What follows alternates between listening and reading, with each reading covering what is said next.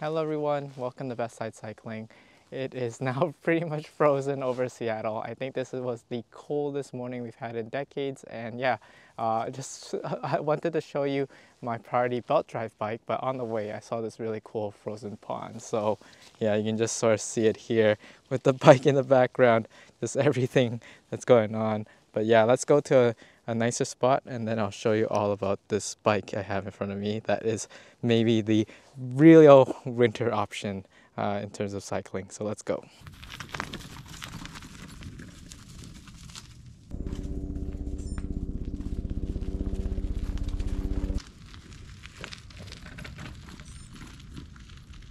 So I found this nice little spot along this pipeline trail near where I live. It's really chill gravel. You can see all the ice all around. It's luckily not too slippy, but yeah, for today's video, I decided to introduce you to one of my other bikes, probably one of my the bikes I use for the most rugged conditions, such as this. And this is the Priority Continuum Onyx. It's a hybrid belt drive bike that I got from Cascade and Priority Bicycle that I've linked in the previous video. Yeah, they had some sort of event going on and then they passed this on to me afterwards, and yeah, I definitely have been using it for a lot of the reasons, the main being the belt drive. This belt drive right here is super duper quiet when riding.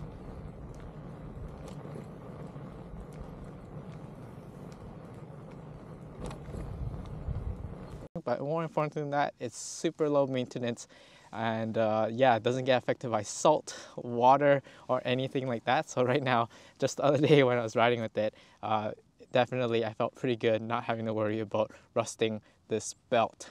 And then in terms of how it works is that it has this big Enviolo hub here.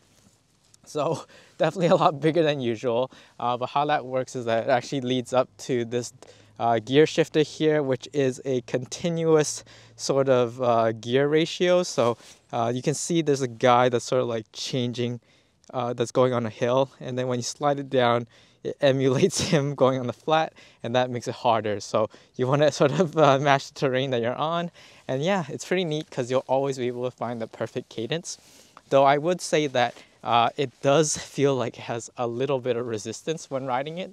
And the other thing that causes a little bit resistance is also the front hub. There is a dynamo on this bike, so it's pretty cool. You get a front light there, and the front light also has a USB plug at the back for all your own little accessories. Oh, I'm pretty sure it's yeah, just right here behind this plug.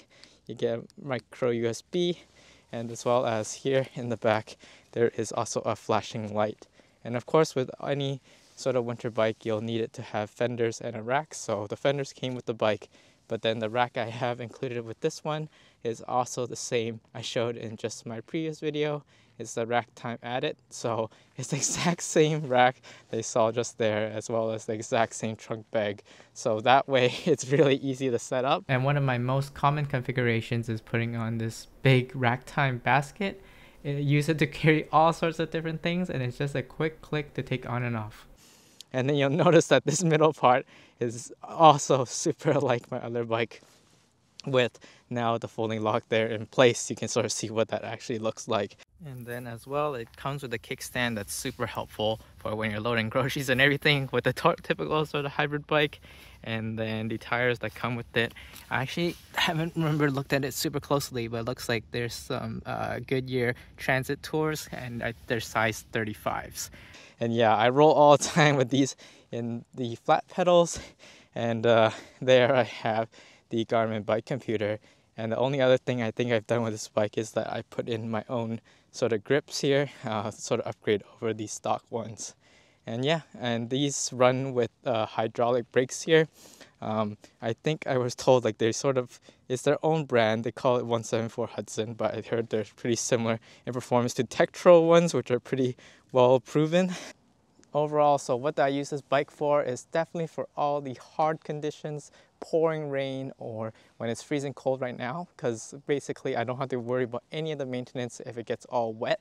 plus right now there's a ton of salt on the ground, so even with that the belt does just fine and you don't have to think about it whatsoever.